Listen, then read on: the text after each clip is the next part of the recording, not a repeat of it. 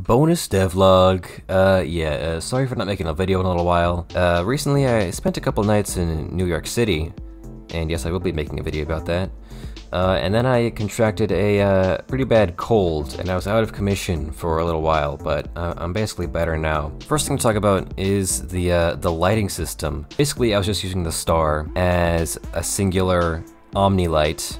That's what it's called, this sort of three-dimensional light in Godot. But the issue with it is that it does not have a very high fidelity when it comes to shadows. And so you end up with basically no shadows for like small objects are cast at all.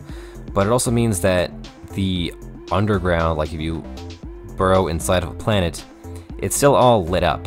So I went and developed my own little system where basically wherever you are, there is this disk which blocks out the light of the star, and in its place is a spotlight which is much closer to the player and basically constantly follows you, so that it's constantly right next to you and emanating from the direction of the star.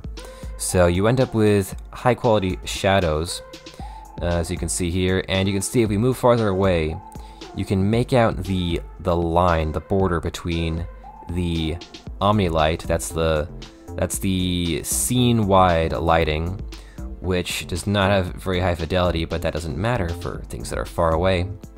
And then for things that are close to the player, you use the spotlight instead. You might ask why I didn't just use a directional light, and that's because unfortunately you cannot selectively like mask things out of a directional light's light.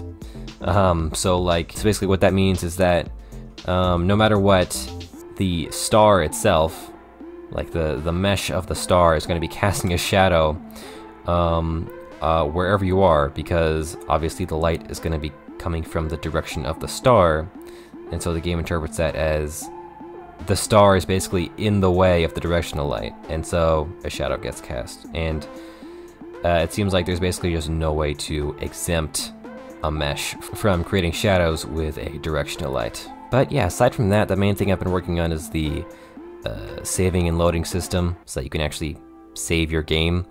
And that has been pretty complicated.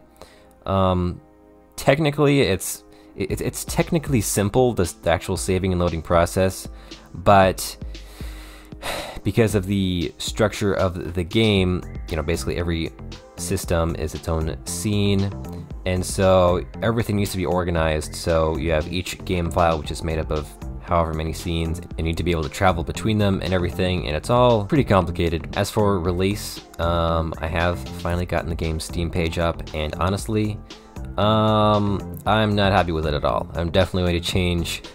I'm definitely going to change probably all the box art, all of the marketing assets and all that, and add more screenshots and stuff. The point is, it's finally up, and so I'm now actually able to release the game whenever I feel like it, or rather after it's been up for 2 weeks. I have started beta testing, and it's been going just fine so far. And so I can tell you for a matter of fact that the game does in fact run. Thank you for watching. Don't forget to like, comment, subscribe, and hit that bell icon. Really helps out the channel. And I'll see you in the next one. Goodbye.